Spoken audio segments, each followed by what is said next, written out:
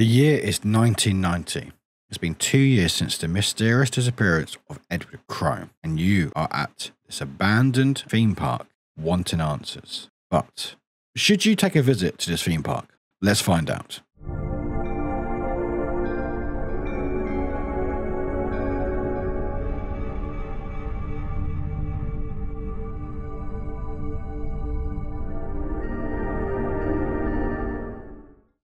Hi there everybody, my name is Warwick and welcome to Warwick Reviews, where today we're going to be checking out a PS1 style horror game called Crow Country. Thank you very much for watching. If you're the first time here, give us a like, even a subscribe. I'd love to have you part of this journey. My name is Warwick and I normally stream on Twitch, twitch.tv/Warwick, and you also find me here in YouTube. So Crow Country is a game from SFB Games, and I do want to thank them for the review code and also to Neon Hive. I really appreciate it. This game's been on my radar for quite a while. I really like my horror games, like my old school ones. Like I grew up with Resident Evil, Silent Hills, and so to sort of see a PS1 styled horror game in 2024, which is really cool. And also came out on my birthday as well. But we're going to go through basics about the game, about the premise of it, what I liked about it, and anything else that is of interest, and we'll get stuck in. So you start the game and straight away you can tell just the atmosphere. It's not shying away from its inspiration. Like you start up the menu and you got this grainy menu, sort of just saying Crow Country. Like it's pixelated, it's slightly blurred,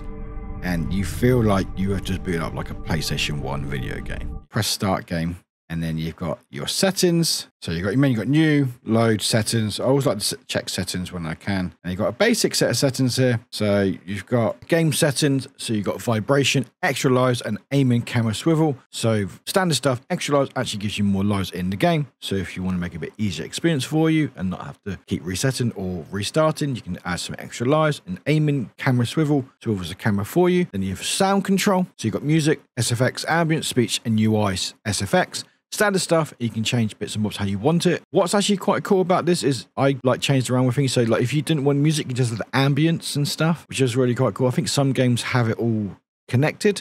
So having an option just have ambience rather than music or vice versa, I think is a nice touch. You've got your graphics. There's one set of graphics. It's literally gameplay HUD, show or not, and exit arrows. So there are obviously various doors and stuff that you see in the playthrough where there'll be arrows to sort of, you know that you can go in or out. You can just basically have them off or on. And I do like this. Like I would have personally liked to see more options to maybe change different styles of the game, like make it even really pixelated or different style, or maybe have like filters. But I do feel like this doesn't keep with the style of PlayStation where, you know, there wasn't a lot of settings available. It was very basic. So having graphical settings and having two options, I think it works in the feel of what the game is trying to do. And then you got control settings, so you can actually change the layout. So if you want inverted, you can shoot or reload, you can change button layout, so change which ones you want. Camera rotation, combat controls, change classic or modern if you want to.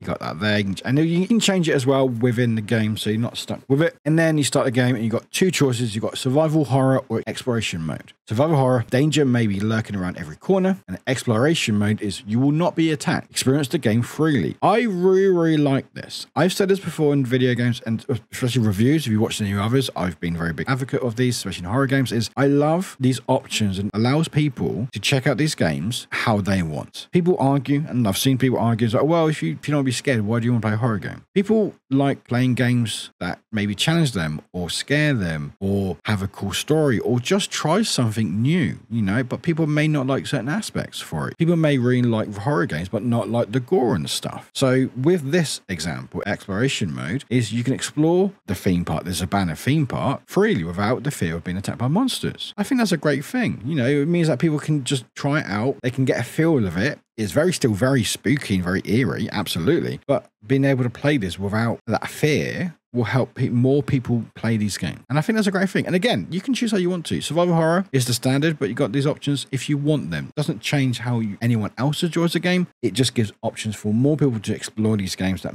wouldn't otherwise. For me, I did play survival horror because I do like my survival horrors and get the full choice of the game.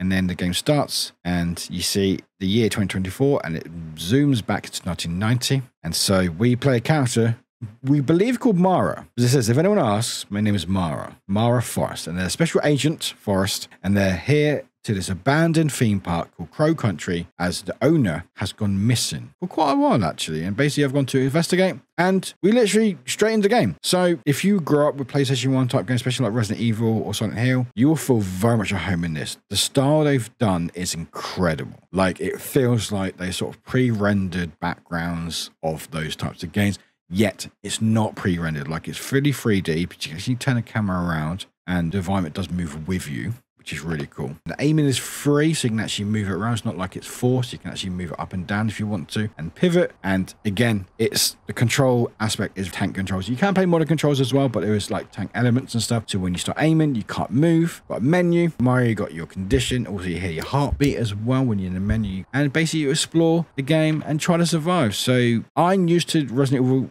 survival horror games. So I'm exploring everything. So I see a bin, I'm looting in it. I see a box, I shoot it. I may have shot too many boxes because I ran out of ammo quite quickly, and not every box has items in it, unfortunately. I think they warn you as you go. As you go through the game, there are like notes throughout the walls where it's basically a tutorial. It explains about how the game works and different elements that you can get involved in. Like Bombardier, you can check it if you want, and it's clear to see what they are on the wall. So you got that there, and you basically just go through the game, exploring around you, seeing what's going on, trying to figure out what's up, and feeling very uneasy. Again, the atmosphere they've created here is incredible. Like, you got this massive crow that you come up to, and it's just, I was expecting it to move. It probably does move at some point, and you got like these red barrels, and you're like, what is there a red barrel there? Someone going to attack me? What's going on here? What's this? What's over there? You know, and there is a genuine sense of unease in this game. So you explore, you come across creatures. Not much fanfare with the creatures, actually, in the sense that it's not like a big build up. It's literally just you go through a few rooms and stuff, a few corridors, and then suddenly, oh, there they are. And they are horrible. They're horrible. They move weirdly. They flinch a lot. They sort of squirm a lot. It's really hard to aim at them a lot of times.